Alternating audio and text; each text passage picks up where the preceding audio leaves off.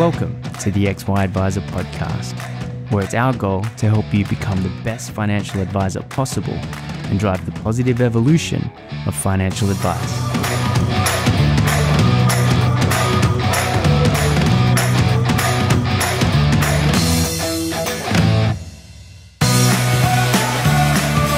Hey guys, Ben Nash from the XY Advisor crew, and I'm super pumped to be introducing this brand new series we're about to kick off all around the 3 Ps of plan, produce, profit. Now, the XY team spent a lot of time thinking about what makes a great financial advice offering, a great financial advice business. And what we distilled it down to was that there are 3 key elements that you need to get right to have any level of success in your financial planning business. The first is about planning and how to plan an epic service proposition that's engaging for the people that you want to work with and compelling to drive real results within your business. The second is about producing, and that's about being efficient in your business, streamlining things, maximizing the benefits of technology to run a scalable and profitable advice service. And then the third is profit, which is all about getting your message out to a bigger market. How do you attract more people into this awesome offer that you're running efficiently and scalably? So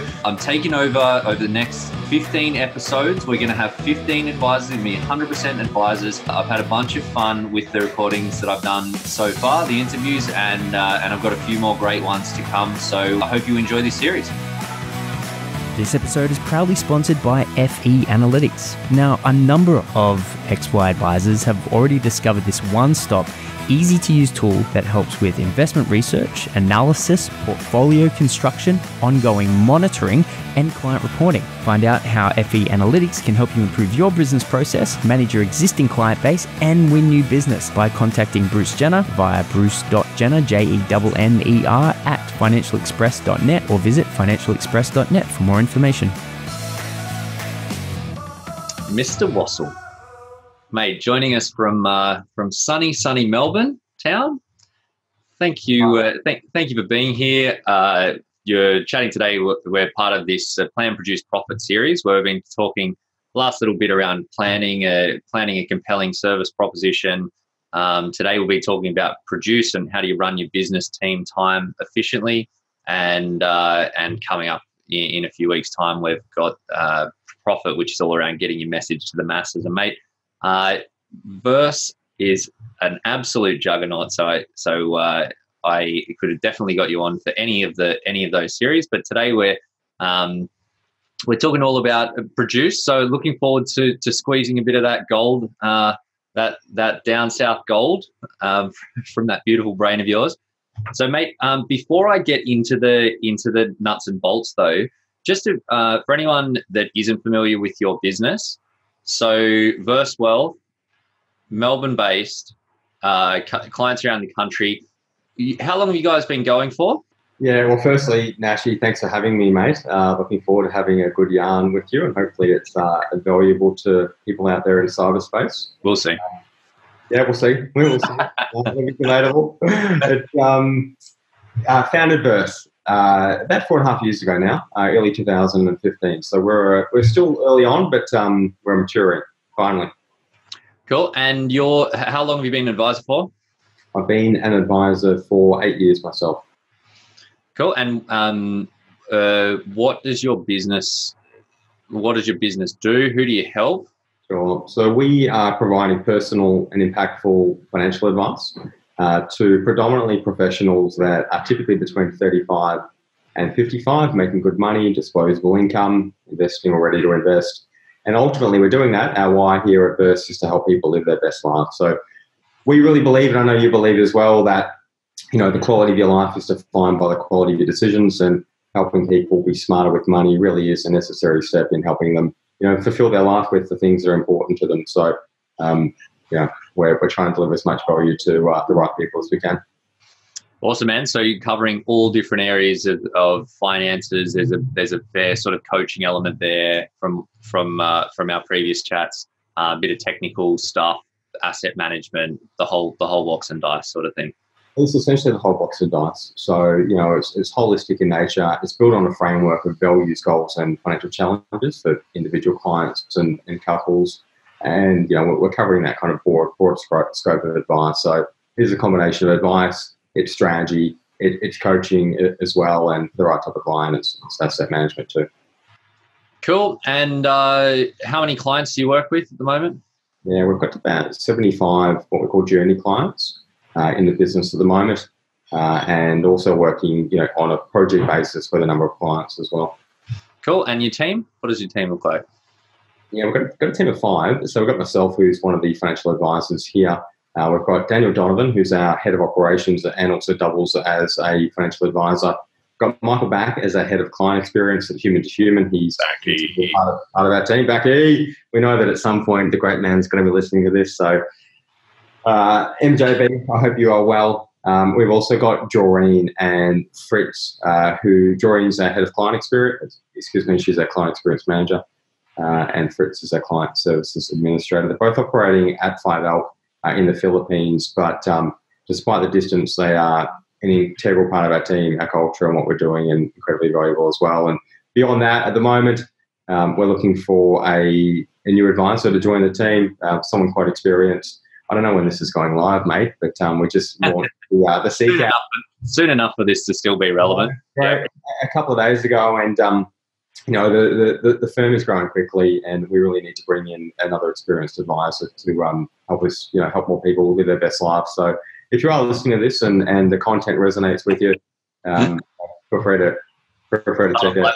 All right. That's enough. Mate, I should have asked you if I could ask you. Is that against the anti-XY selling philosophy? That's right. I'm actually looking for another advisor as well. So, anyone in the market, hello@pivotwealth.com.au. While we're plugging. I'll get in trouble for that. They might cut it out. But we'll see.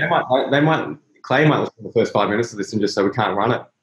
And it doesn't get live. I think there is a jobs board on the new platform because they're keen. I know that we get a lot of feedback from people that they're keen to connect advisors that are looking for people with good people. And in my view, I think a lot of the good people are in the XY advisor community. It's almost to the point that if you're not in there, I would say that you probably don't have a commitment to understanding what the best in advice actually is. To me, that sort of says something. So I've been sort of trying to sneakily ask the guys, how is it? How could I sort of tap into this? But I've just bit the bullet and hired a recruiter to help me with it. But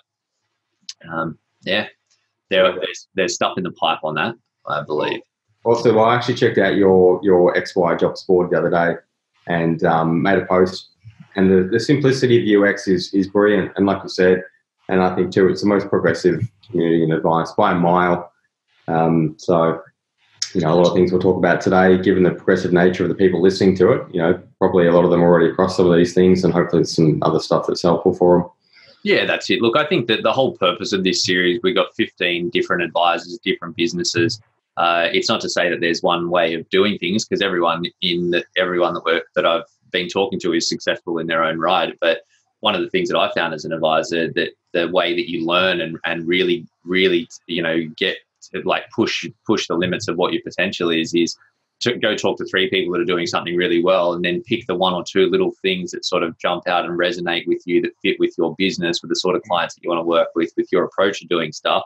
And if you do that, then it gives you that fuel for that constant and never-ending improvement. And I think with the things that are going on in the marketplace, it's always important, but more important than ever, I would say.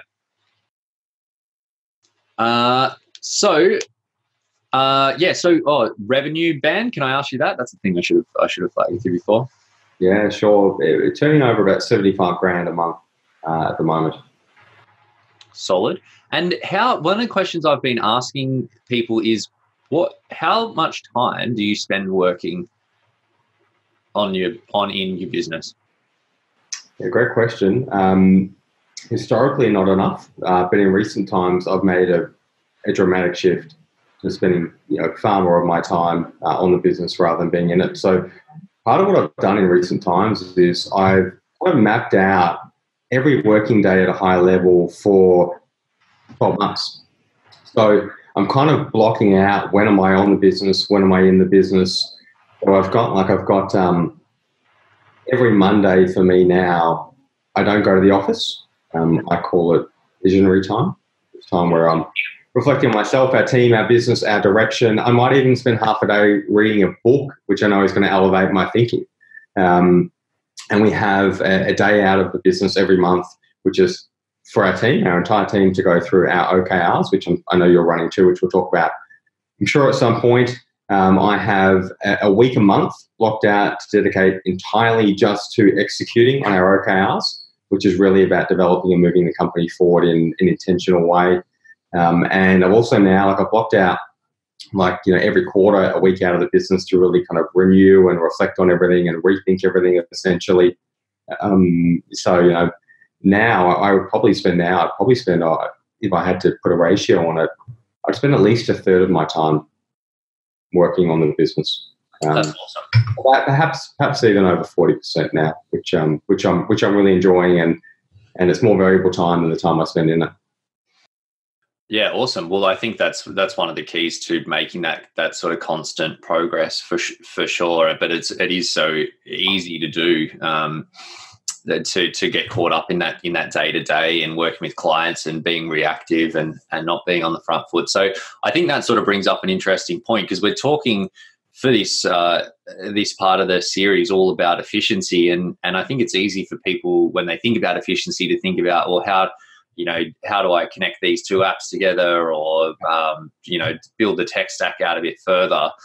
But really, I think efficiency can come from a lot of areas. It's how you manage your time, how you manage your team. Obviously, technology is part of it, but how you're working with clients, how you build out your service proposition as well. So what do you see as the key sort of areas that are efficiency, and then how does that tie into, I suppose, your journey? Because clearly you got this focus on making sure that you're being efficient in how you're working on your business, how you're working with your clients and the team as well.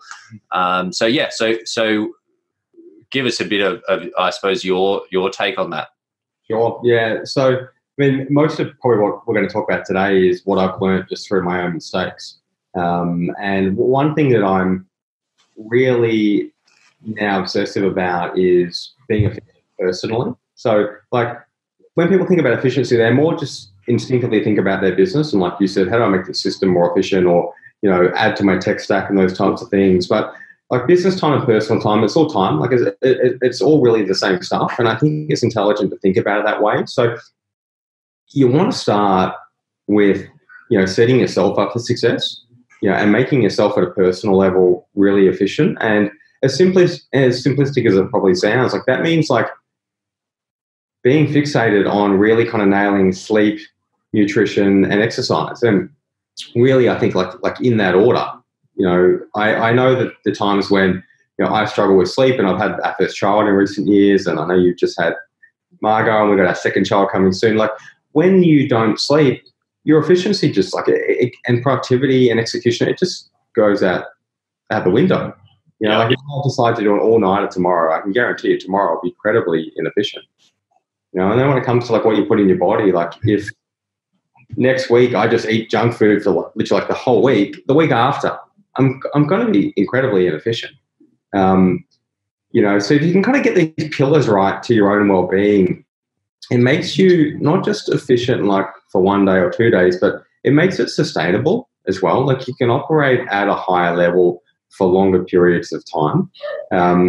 So I kind of start with that stuff, and that's the stuff that I don't really trade on. I don't trade on sleep. I don't trade on nutrition. I exercise regularly, and I know that when I give up on any of those things, and I have at points along the journey, like when you started the business and you're in startup mode, and you're not profitable yet, and there's no systems and processes, and you haven't got the team, and then you have a baby and all this stuff, then you start trading on some of that stuff, and as soon as you start trading on it, which is a short-sighted decision, things just kind of start to crumble around you, and stuff just gets harder. So I start with that stuff, and then like beyond that, some of the stuff that I'm doing now is about kind of getting more granular. So I've started tracking where all of my time goes, like literally in half an hour blocks, 7 days a week. Where does every single bit of my time go? Shit. And then that goes into like an Excel spreadsheet. what I'm essentially trying to identify is what is the value of how I spent my time for the week or for the month. So I have like columns, right? So I'll have a column which is like, it's a $10 per hour activity. That's like checking emails, doing basic admin. I'll have columns that are like it's a $0 per hour activity. It's like preparing food, making dinner, doing grocery shopping, doing house maintenance, cleaning, running errands, this kind of stuff. I'll have like drinking alcohol and that type of stuff. That's it's a negative per hour, but not in the short term. Like if you have 5 drinks, doesn't come out of your bank account. But if you're doing that regularly over a period of time, it's going to cost you money in the long run. And then I have like higher value activities, which could be like, seeing clients and delivering advice to them, adding value to them. And that might be, say, a $100 per hour activity or a $250 per hour activity. But then even beyond that, then you've really got like the really leveraged activities like reconsidering our pricing model, developing new services, working on marketing campaigns, investing in our culture, rebuilding a website, all those types of high, creating a board of directors, spending time with mentors, all that kind of really high value stuff that tends to get pushed out of your life because you focus on all the low value stuff because that's all the urgent stuff. We get fixated on urgent rather than on important. So just this exercise of I've been doing it for only 3 weeks now, this exercise of tracking where you spend every minute of the day, it just gets you hyper aware. And just like a client we put on, a cash flow system to automate the cash flow, their awareness around the spending goes up exponentially. Yeah. And when awareness goes up, the quality of decision making goes up. And it's the same thing here. So I started doing that. And once you do that, then the idea is to reflect on the data and go, right, well, what can I eliminate? So what are the activities? Where am I spending time? And it's really of no value, dependent upon my goals, right? So a no value activity could be I waste too much time on Netflix, too much time on Facebook, too much time on Instagram, or dicking around on LinkedIn and this kind of stuff, or even stuff like I spend too much time cleaning my own house, preparing all my meals, doing grocery shopping, all this stuff. So a lot of that stuff I've eliminated, and some stuff I've had eliminated for a long time. Like I've got a cleaner, I've got a chef. When I used to have a garden, I had a gardener. So work out what you can eliminate, and then work out what you can delegate. That's the outsourcing to cleaners and so on. And it just leaves more time and energy and space for high value activities that ultimately they have a higher value in a fiscal sense, but also, investing all your time in the low value stuff doesn't make you much happier either. So creating the time for the high value stuff is going to move you far more aggressively to the goals that you've got in mind.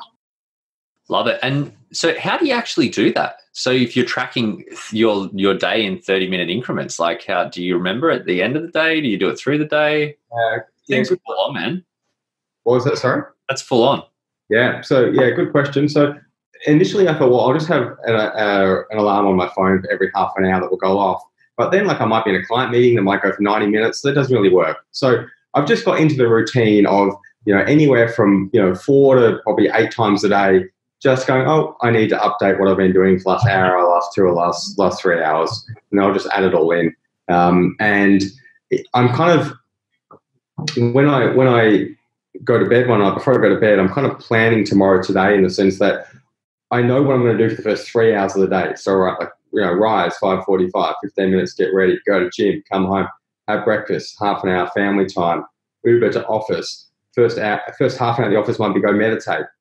And then it might be work on this one activity for an hour. So, I'm kind of trying to set myself up for success each and every day as much as I can. Interesting. And how long do you plan to do this for, this tracking?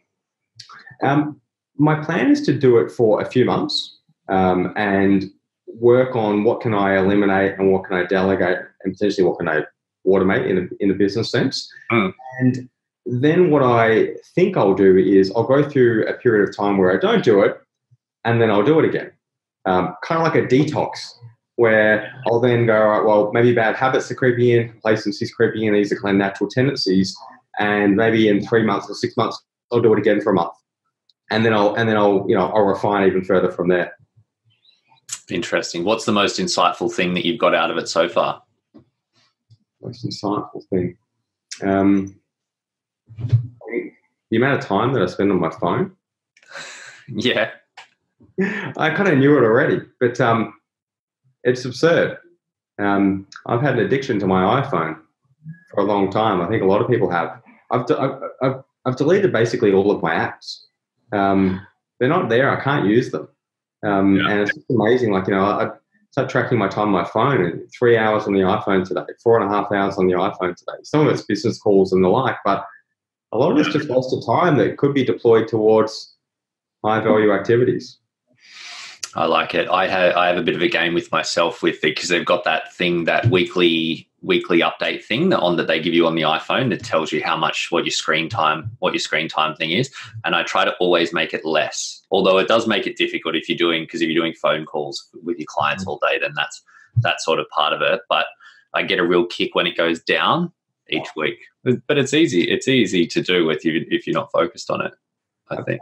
Absolutely. And like with that in mind, like people trying to become more efficient in their life or in business, again, I think they're the same thing.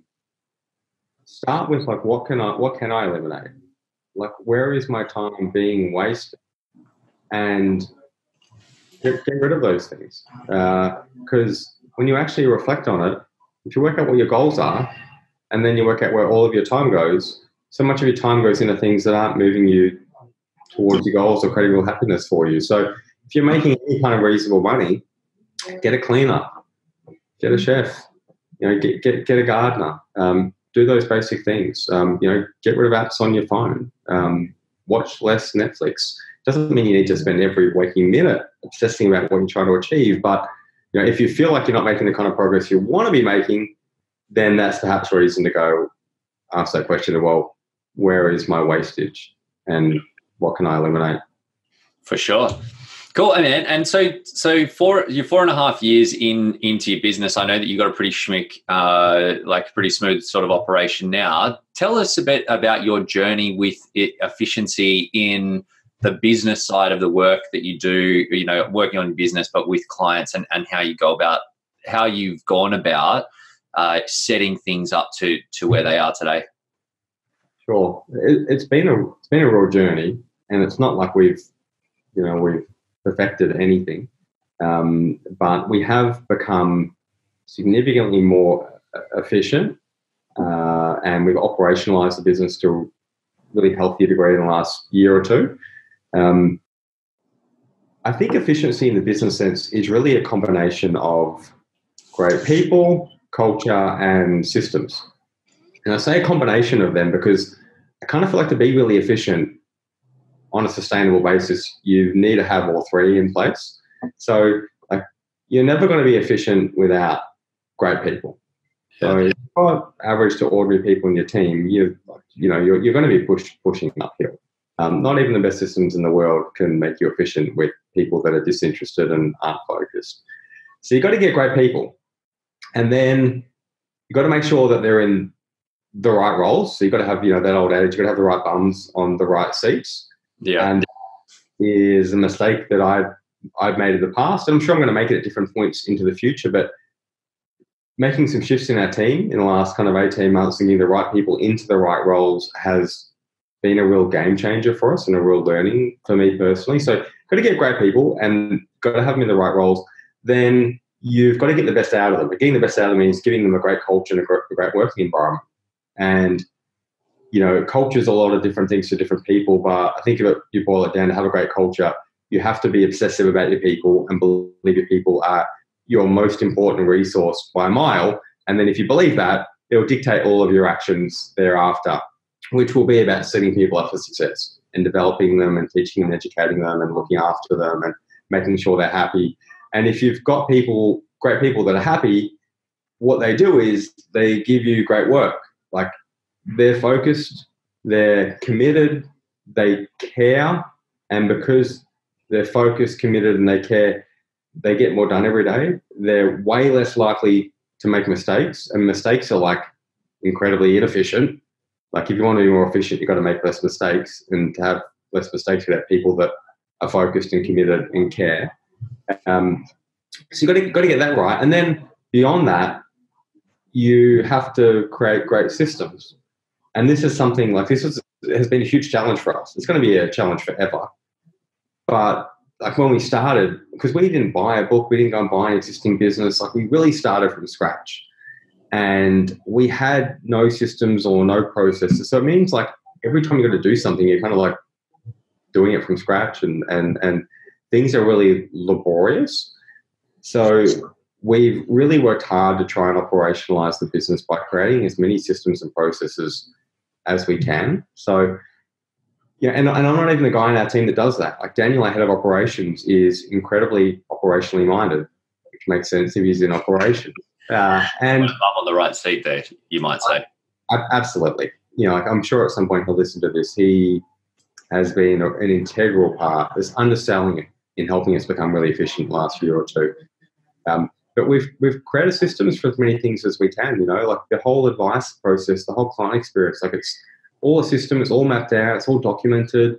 There's instructional videos for like every single thing you could do in the business as a teammate, depending upon your role. So if someone new comes into the business, you know, someone doesn't have to sit next to them for the first 6 months and say, this is how you do this thing, let me show you, this is how you do this thing. It's just a video that's been recorded. It's in a catalogue with 100 other videos. You know, if it's how do you set up, you know, an account-based pension on net wealth, it's just a video to watch to show you how to do that. So that combination of great people, a great culture, and great systems is I think kind of at a higher level how you need to think about it. And so, because Daniel's been in your business only for, is it 12 months and a bit, or am I close? About 15 months. Yeah. So how did you approach things before that? We had another client experience manager. Daniel was our client experience manager before moving into the head of operations role. But we essentially didn't have different philosophies. We didn't have different thinking. We didn't devalue systems. We just didn't have the right people in the right roles that were system-minded and knew how to build systems. I'm never going to be the guy to be able to build great systems for a business and operationalize it. Like my mind just doesn't work that way. I'm not that way inclined. It doesn't get the best of me. And we didn't have that person in our business that was amazing at that.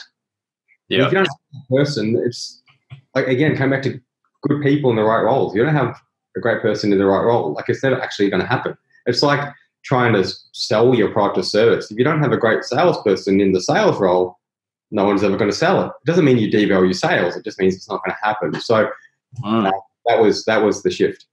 Right. So you would have done your wealth dynamics profile before. What's your profile? My wealth dynamics profile. Tip of my tongue, mate. Creator, star. No. Star. You're a star. Trader. No. Accumulator. Lord. No. Fuck, you're testing my limits here. Not mechanic, given what you said there. You allowed to swear on the podcast? Can we do it? Yeah.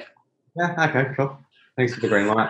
I can't recall, but just as we are talking about this, one of the other shifts we made, which has helped with execution. Supporter, yeah. So supporter was my highest one, and then beyond that, I think it was creator. That makes sense. Yeah. Sorry, go on. That was bothering me.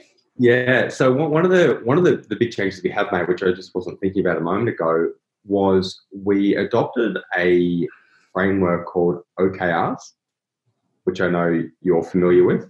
Yeah. And I'll explain it in a moment. Some are going to be familiar with it. Most probably won't. And it's a framework essentially designed to help a company set the right goals, make them measurable. This is across the whole company, right? Not just like the CEO or senior management, the whole company. So set the right goals, make them measurable so you know when you're achieving them or not achieving them, and then reverse engineer the actions you need to take to achieve the measurable outcomes. Yep. So we adopted this at the start of this year. So start of 2019, we went away for a 4-day team retreat and we launched the OKR framework. So O stands for objectives, KR stands for key results. Yeah. Is a goal-setting framework essentially made famous by Google. The two Google founders adopted it quite early in the process. A guy called John Doerr came and worked for them, and he had seen a business use this OKR concept to I guess, good success. And they adopted this framework 20 years ago, and they do credit a lot of their exponential growth, like their ability to perpetually innovate and create like incredible rates of growth, down to this 90-day loop OKR system that they adopted. Yeah. So we adopted this in Jan, as I said, and what it's really done is it has shifted our focus from doing stuff to focusing purely on outcomes. So like we've probably been in this trap where you're like, I'm going to do this project, I'm going to do this thing, I'm going to put my time here and focus on this. But ultimately, like, it's really hard to measure the success of that activity. And quite often your business ends up going in the direction that it just ends up going, rather than being incredibly intentional about where am I taking it, how am I going to take it there. So the idea is that we as a company set our O's, these are our objectives, and they're basically like one-line statements that get the whole company excited, and it's a goal really worth shooting for. So we've got 4 OKRs, there's 4 O's, sorry, and one of the O's is provide a world-class client experience. So that's the O, right? That gets us excited from a long-term standpoint. And then the question becomes, so what are the KRs? What are the measurable ways we're going to measure the success to tell us that we're moving towards delivering a world-class client experience? So then it's things like, all right, well, we've got to start measuring our NPS and Net Promoter Score. And we know based on research that to be considered world-class, you need an NPS of 80 or above, which is stunningly hard to obtain. And we've recently surveyed the entire client base, and our NPS at the moment is 43, which characterizes a service business which is kind of around excellent, but by no means world class. Like 43 to 80 it's a long road.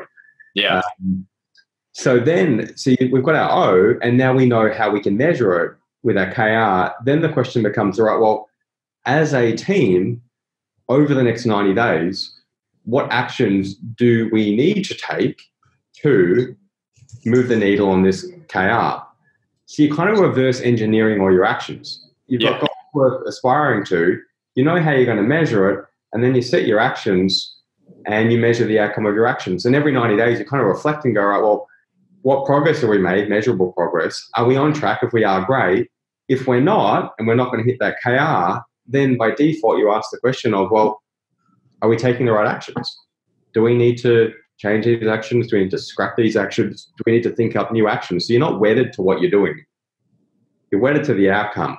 And the actions they're the replaceable part of the whole process. So what this has done, and I can't undersell this. I know you're using OKRs now. I'd be interested to hear how you found it. But it just creates this laser focus for everyone in the team as to like where should we channel our time, energy, and effort, and it decentralizes innovation and decision making.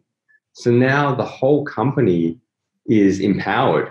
Every single person is empowered to like make decisions, to innovate, to challenge things, to be involved in the process of growing and improving the business, rather than just being the cog in in the broader wheel. So that's something we've been doing now for about 9 months, and I see us doing it for a very long time. And if you want to become more efficient within the business and you have a team, even if you don't, if you're a one-man startup, before you have a team, I would recommend OKRs. Absolutely. And look, I think it's a very interesting point that you make, because I think I already said that a lot of people get caught up with efficiency thinking it's technology or something, and it's been very interesting having a few conversations like this over the last little bit. But that's quite a different one quite a different response to what some of the other people have mentioned, which is it really, and I think it's 100% valid though, that you think about efficiency, and efficiency is, let's be efficient in our day to day and make sure we're, using time effectively. But a massive part of that is like, what is it? What are we focused on, and where are the energies going, and why are we doing this, and setting people up, for success. So I absolutely love that.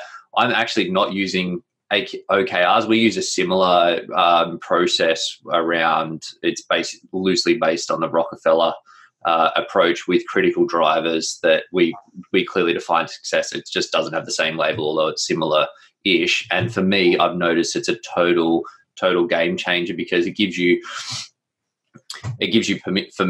me permission to park things that are good ideas, whereas I think it's really easy as a business owner, and something that can lead to a lot of inefficiency, and something that I've personally experienced this, that you get an idea and you go, great, you go, that's a thing, okay, I'm going to start working on that, and then you go, oh, there's a market opportunity over there, I can make some money doing this other thing, and then you're like, oh, and this needs to be improved, and that needs to be fixed, and I could tighten up this process with this other thing, and you just end up so scattered that you like, you're constantly changing and everything, and it gets overwhelming, and then you can lose focus on getting so caught up on all these different projects and initiatives that it can take your focus away from one, you're not doing any one of them efficiently or following them through to completion, or they are getting completed but just very slowly. And the other thing is that you're not focused on your core business, which is like making clients happy, get more clients, make more money. Yeah. So I think that focus is not to be undersold. So just so that I can understand how it actually translates in a practical sense. So you talked about yours being your O, which is get to 80 on the NPS, and then you want to move the needle from 43 to 80.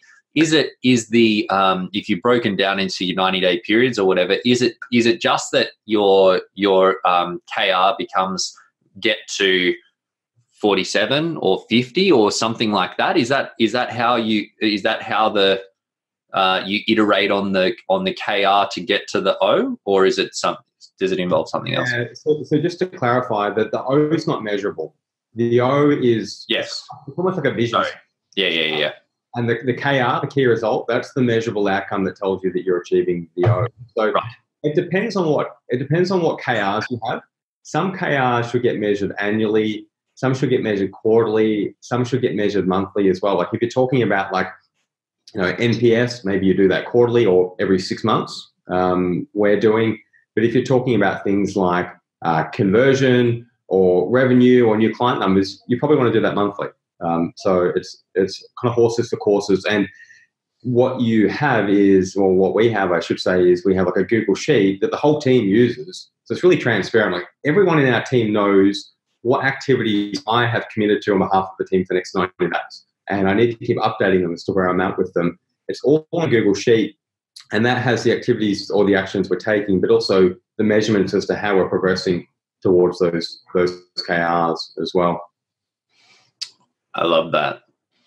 The cogs are turning in my mind, because I'm thinking our team has grown from me and Yang in January to 5 of us now, and I'm just trying to figure out how do we translate that operationally and to do it in an efficient way. And I think we've got great people, and you get great people, and that's sort of a big half of the battle, but there's another big gap missing. So I like it. Yeah, we can talk about great people and great culture, but great people and great culture isn't enough, because we used to have great people and great culture, but we weren't efficient. We didn't have the systems. We didn't necessarily have the right people, the right roles either. So there's there's so many elements to it, and like I said, it's just a journey. We're trying to learn from as many mistakes as we possibly can. Is probably the best way to explain it. Absolutely, man. That's it. That's the great game of business, right? So, I think that's awesome. I'm definitely going to go do a bit of homework on that one and see what we can borrow. But mate, one of the things that you have helped me with, I remember we had a conversation at the great man's wedding, which what a wedding too! One of the great weddings. It was indeed, yes. So old Monty was having a ball, and I was experiencing an ultra frustrating time in my business with our conversion rates, which was just shit house. Yeah. And that was then impacting business performance, obviously, and ultimately bank account balance, which is never a good thing. And we got to chatting about your conversion rate, which was something like above 90% at that time. And I was just like, holy crap. And for me, I was having this real, and the conversation that we had was that I was having this massive disconnect between when I got a client was blown away. They were super stoked. They're like, this is amazing, super happy. They will get constantly getting feedback that service is worth more than what we're charging, and people are happy. But then when you're having these sales conversations, essentially trying to explain the value of the service to people, that it was just, there was a bit of a disconnect there. So we'd been spending a lot of time working on a whole bunch of different initiatives, but got to talking to you about your approach. Clearly those, I think, anyone listening would be happy with the conversion rate above 90%. But one of the things that you said that was a big game changer for you in your journey and how you approach things, and I know it's changed slightly over time, but was around sort of charging for your for the introductory, the discovery session or whatever, alignment session, and how that then flows through to your to running your client onboarding efficiently. So can you just sort of talk through how you've ended up where you have and how you're going about things now?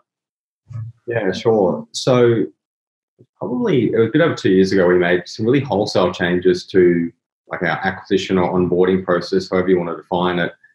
And it really was to solve a couple of really obvious challenges. Number one was conversion from our discovery meeting to becoming a new client. Number two was resolving a rescheduling or a cancellation issue as well. We're having a lot of people, reschedule and put back discovery meetings. This is before we've kind of met them for the first time. And what we did was we did a few things, but there's two things we did that are probably worth sharing. So number one is we started charging $195 for our discovery session. Our discovery session goes for 90 minutes. It doesn't involve any financial advice whatsoever. It really is an in-depth personal conversation, and it's now technology-enabled but advisor-led to capture someone's values, what's most important to them in life, capture their goals, what they're working towards, the milestones they're trying to achieve, and then the financial challenges that they might have. So that's the practical or even the emotional things that are getting in the way of them making great progress with money or building wealth or even just feeling in control of their finances. We do that over 90 minutes. And previously, we had a conversion rate from that session to new client, and there's a step or two in between, but the conversion rate from that session to new client was about 55%. We'll kind of oscillate from some quarters it could be like below 40%, another quarter might be 65, but 50 to 55% was kind of that average. So what we did was we started charging for that meeting, but before they even pay for it, we introduced a session before that, which is a video-only session that goes for 45 minutes called an alignment session for the sole purpose of doing what the name suggests, like working out whether, should we do this? Are we aligned? Are we a fit for you? Are you a fit for us? So we would, we get the inquiry, our CXM would have the introductory phone call, go for a couple of minutes. Hey, tell us why you've reached out. Great. First step of the process is this video call. It's called alignment session. Here's the purpose of it. Work out whether we're a fit. The advisor's going to cover these things with you. Let's book it in. You complete a quick survey beforehand, share some information so we're well informed, and then we'll have that session with you. So we'd have this 45-minute alignment session via video. And basically what we would do, in essence, is set great expectations. Get them talking about them, their reasons for reaching out, what's working, what's not working, all high-level stuff, and what they might value in terms of getting advice. And then we'd say, okay, great, we can help with those types of things. Here's how we help people. Here's what we're about. Here's our approach. Here's how our service and pricing works.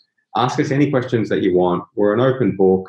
And we kind of, the roadblocks that were stopping people going ahead further down the track, i.e. they're not going to see value, they're not aligned, they don't want an advisor in their life consistently, they are overly price sensitive, they have a husband that doesn't want to be involved, but we don't figure that out until they book their discovery and the wants to come, but the husband doesn't, so they keep rescheduling, then they cancel. We just did all this stuff up front. And what it meant was that when people went from the alignment to the discovery, and that's not everyone, our conversion from alignment to discovery is currently about 60%, right? So still plenty of people aren't going ahead. Yeah. These ones that do come into the discovery and we invest that 90 minutes face-to-face and we prepare like a client agreement and then we have a session to tell them like how we're going to help at a high level. We'll paint a picture before they sign the client agreement. We're putting in like 3-4 hours there. It just means that when you put those 3-4 hours in, there's like this really high degree of certainty they're going to become a client because you've put it on steroids. You've resolved all the potential issues. They've got all their important questions out.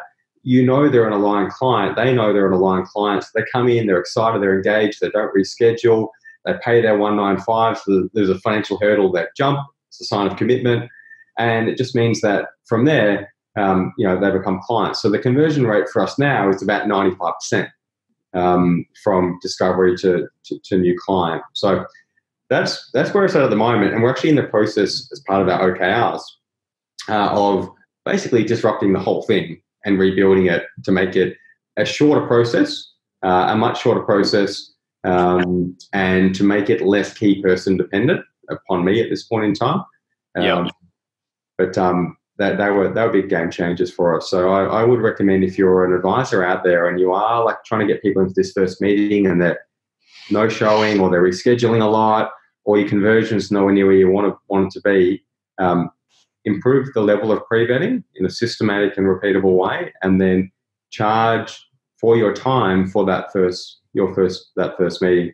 And if you just do those two things, it'll make you more efficient because you're not going to spend time on people that don't become advice clients. For sure, yeah. And I think that if when I hear that, I would say 3 or 4 hours time. That's a lot of time that you're spending for someone before they become a client. But mate, if you're converting it at 60% into the session and then 95% from that session, shit, you'd take that. Obviously, we're talking about efficiency, and the reason that you're on here is because you're not happy to settle for that. And clearly, there's some way that you can do tighten things up. But that is an astounding, like, in terms of those numbers. I know that for me, and I've said this to you, but I think I've tried to use an paid intro meetings before. We did it for a period of time, and I fell into the trap of feeling that I needed to give a crazy amount of value to people in these sessions, and also to just not acknowledging the value that comes from reasonably simple to us conversations around helping people get clear on their goals as well. I like to put it in context. When I first started doing it, we were charging $220 or something and doing a 2-hour session, which would often turn into a 2.5-hour session and unpacking frameworks around our approach to banking, as well as the other part that we were doing, talking high level about some investment stuff as well. And what I found was that I was actually doing the people that came to these sessions, I was doing them a disservice because I was giving them too much information that they actually couldn't go and implement it themselves, because you can't walk away from a 2-hour phone call, a 2-hour meeting or video call or whatever, and to be able to roll out a framework that we've spent years sort of refining and developing. But it gave them the illusion that they could, because they could see the stuff there. And I think that one of the things that we face a lot with people with their money is that people think that there's this like shame, or there's like a shame element of our clients with their money when they first come to see us, because money, everyone's got money, right? Everyone gets a paycheck, the money hits their bank account, and people spend money and they go, well, like, it's just money. It should be pretty easy. But as we know, that there are so many sort of aspects to it. But I was giving the people the illusion that they could go and do this. And then I found that, and I've since converted some of the clients, but 12 months later, because they walk away, they think that they've got this sort of false hope, think that they can do it themselves. And then they realize after time, when they're actually just not getting results over a longer period of time, that they actually can't do it themselves. So I wouldn't suggest that as a way of going about things. But I think that for anyone listening that's thinking about toying with the paid intro meeting, don't feel like you don't undersell the value that we do give. I've still got this page on my website about the paid intro meeting, and what I did, because I'm not charging for intro meetings, But what I did is on that page, I just put the price up on the website to $660, and I just left it there. Never promoted it. It's sort of behind. It's like you can get to it, but it's not promoted. Wow. And I had a client that just randomly went on the website that I didn't know. They didn't call us up or anything, and they booked and paid for the $660 for the session. And I ran the intro meeting exactly the same way that I now run. We do these free intro meetings, which are sort of like 60 minutes, an hour and 15, depending on, how keen the client is, sort of thing. And I rolled out exactly the same framework, and for $660. And at the end, I was like, guys, I was really conscious, because I was like, oh, this is a bit weird. They've just booked this thing and they didn't ask me. If they would have asked me, I wouldn't have told them not to pay for it. But they were stoked. They were like, oh, yeah, that was great. I'd love that. We got those philosophies, did that goal setting thing. They were blown away. So I think it's a trap that it's easy to fall into as an advisor, that you just do stuff day to day and just asking people questions, which can be like the, questions that they may not have thought about, or things that you test their, how the purpose behind the things that they say. And there is an immense amount of value in that. But yeah, I think there's a few lessons in that. Like, yeah, one is that, like, things that are free, people just don't value them that much. It's good to get free stuff. If it's free, you don't really place a significant value on it. And quite often, paying a lot of money for something can make it more valuable. Doesn't mean it's going to give you a better, financial outcome necessarily, because the more you pay for something might diminish the financial outcome, but paying more for something doesn't make it less valuable. Quite often it feels more valuable. And the things that we get for free, that we don't have to give anything up to get them, we tend not to value them so much. I think one of the other learnings there as well, like you're saying, is that you don't need to kind of go and give the house away to win a client. Like, defining someone's problems and having them know you understand their problems incredibly well is like 10 times more important in a sales process than actually solving. If they are certain that you really understand their problems, they're going to feel pretty certain that you know how to solve them as well. And I think advisors just kind of go into solution mode kind of straight away, and it's actually not necessary. Then you're kind of you're devaluing what you're doing, because you're giving it all away for free. I know there's competing arguments around all this kind of stuff as well, I do think that in the early phase of a sales process, I don't even like the term, but it's just a general term for like an acquisition phase of a service business. Of course. Defining problems and having people feel incredibly well understood. Like, if you ask better questions and listen better than anyone else that they've ever met in their life, and help them get a level of clarity around what's important to them and what's holding them back than anyone else has ever done in their life, from that point, getting them on board as a client becomes a lot easier. Absolutely. Yeah, that's one of the things that we really focus on now. And there are no answers at the start in our process. And I think it's almost like if you go too much into solution mode, like in my experience, you're almost doing your potential clients a disservice, because they just don't know. They don't know what to absorb. Then they don't think, is this something I should just do? Because we sort of make out like it's easy, like we're these experts and we understand it, which we do. But it's when they try to walk out of the office and try and translate that to stuff, it just doesn't work. So it's almost like you need to give them find that right balance where you demonstrating you understand the problems, without having confusing them too much along the way. Yeah, what's that old saying? Like, people don't buy drills; they don't buy drill bits; they buy the hole in the wall or something. That's right. That's a good point. Yeah. You think about it in the financial planning context, people aren't buying the strategies; they're not buying the tactics; they're not buying the investment portfolio. They're really buying the outcomes and things that are important to them that they think great financial advice is going to help facilitate in their life. So they're really focused on how to find that incredibly well, and that'll make it easier. Absolutely, and I imagine that with the having that structured approach to your new client conversations and guiding them through those really clearly defined steps and spending that extra time up front. Have you found that that's flowed through to your efficiency in actually the onboarding process then for clients? Because I'd imagine that doing things in such a structured way would really allow you to get them into the groove of how you go about things, which then has flow through benefits, not just the fact that you're converting strong and you're not wasting your time, but then it makes it easier to actually onboard the client. Absolutely. Like,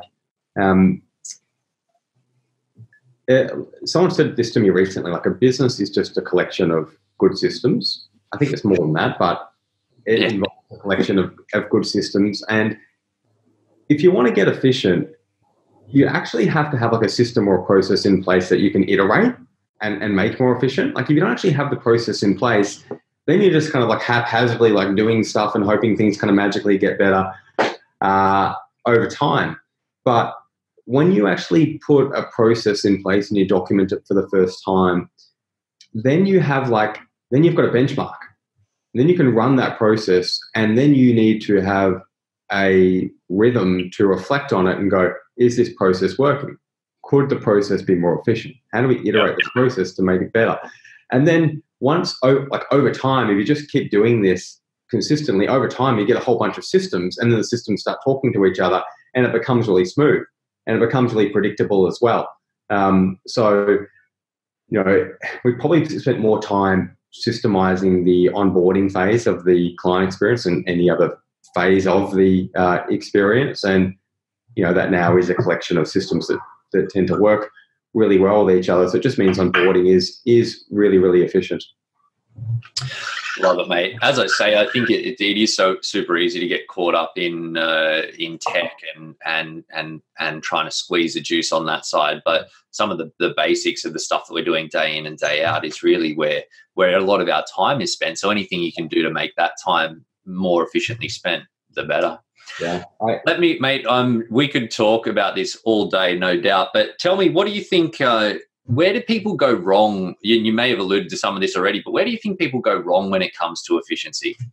I reckon maybe you mentioned it at the start of the podcast. I think that people think about it on too granular a level. Like they just think about like, what is that app that I need to add to my tech stack? Yeah. Or how do I get this app talking to that app? When I think before you want to think about efficiency, you want to think higher level.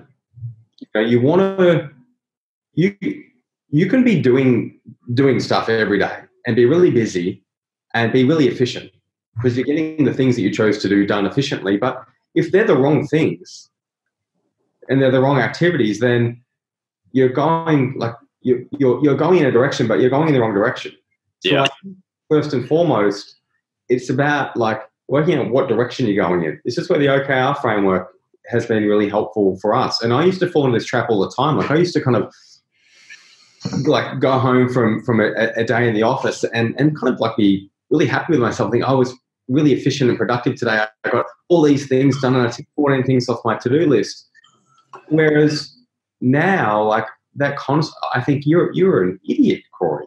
Like you're doing so many things, but half those things were things maybe you should have eliminated or delegated that weren't really, accelerating you in the direction that you're trying to go. So I think people need to start thinking at that higher level before they start thinking about efficiency. And they also, need to, as I said earlier, like think about it on a personal level and how can I make my entire life, not just my time in the office, how can I make my entire life more efficient and more productive and shift from low value activities to high value activities? And it means being quite ruthless, and it means really being really disciplined. But I think they're really necessary in becoming efficient. Yeah, I think it's our lives are getting more and more sort of merged with working life. For me, I know that there's no difference. I'm on leave right now, clearly, but all of the things, and it's not even that you have to be doing the highest value activities, but it's do that or do the stuff that's going to bring you real happiness or enjoyment. Like there's a lot of things that you want to prioritize. It doesn't mean you have to work 100 hours a week, but it should mean that you're working efficiently in the time that you want to work, so that when you're not, then you can do the stuff that you really want to be doing. Absolutely. Like, as part of that tracking system I have, like, family time is a high value activity for me because it makes me happy. It keeps my family happy. Downtime and renewal time, is a high value activity. Like, genuinely relaxing, reading a book for pleasure, like exercising, they're high value activities because they're kind of like, they're all that stuff. Like, it's a meditation. It's a force multiplier. You take 20 minutes to meditate. Every other minute of the rest of your day is more valuable because,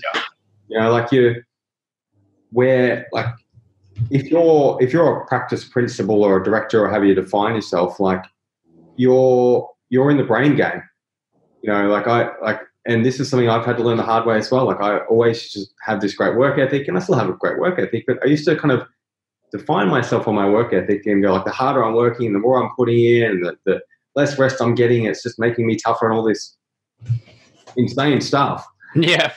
And what that was doing, like, because I was burnt out for a long time, what that was doing was, like, depleting my energy, depleting my ability to focus on things, but also, most importantly, like, diminishing my ability to be a really good decision maker and have great judgment. Like, if you're in that practice principal role, like, your role more than anything is to be a great decision maker and deploy great judgment. And, I have points along the journey where, like, I'm working so hard, I've got not enough downtime, I'm not doing the things that I'm telling you, you need to be doing. And I'll have days where, like, my brain is just like, it's like a car with, like, fumes coming out of it.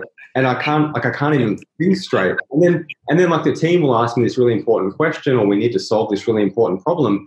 And, like, in my mind, I'm like, my brain right now, I'm setting myself up for failure because I don't have the capacity to think with a level of clarity and focus that I actually need to fulfill this role really well for the team and for the clients. So, like, one thing I've really been trying to work on is that, less is more. Now I don't work nearly as hard as I used to. And the concept of, like, putting in a long week, for me, it's actually it's not that I'll never do it, but it's not an intelligent week. If I can confine my working time to 40 hours a week, and of that, 15 of those hours can be spent, in a cafe, in a relaxed environment with a cup of green tea, and I'm critically thinking about the business at a higher level. Like, that's a more productive and a more efficient week for me than working my butt off and doing 12, 14-hour days. I love it, mate. I don't care what they say about you Victorians. You're got a few good ideas in there for sure. We're doing okay down here. Not as sunny as you described earlier, but there's still plenty of reasons to come down to Melbourne, mate. And checking out Verse HQ is one of them. Mate, it's magical up here at the moment, so we're blessed. Well, it's hard to know with you, man. Like, you've got a white T-shirt on, but, like, you're like, Daniel and our team said, like, Ben Nash, does he ever wear anything other than a white T-shirt? I don't. This is a freshie. This is straight out of the box, Everlane. $20. I got the pocket back because I got these ones without a pocket, and I just really missed the pocket because, I can take my glasses off, put them in the pocket. They stay there. It's good. That's an efficiency play, mate. Decision fatigue. I don't want to waste time trying to make decisions about my outfits, and no one except for Daniel notices anyway. So, absolutely. What I was going to ask you is, do you have a sponsor for the white T-shirts? No, it's a good idea. Although I'm thinking about embroidering the Pivot logo on there so I can get some tax deductibility out of it.